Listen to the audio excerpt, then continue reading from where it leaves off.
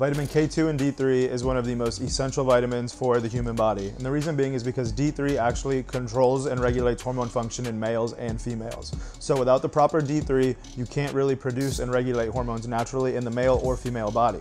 Now that being said, D3 without K2 doesn't absorb that well. So the perfect combination is a K2-D3. If you guys are experiencing any type of hormone imbalances, low hormone levels, I really recommend getting your vitamin D3 levels checked.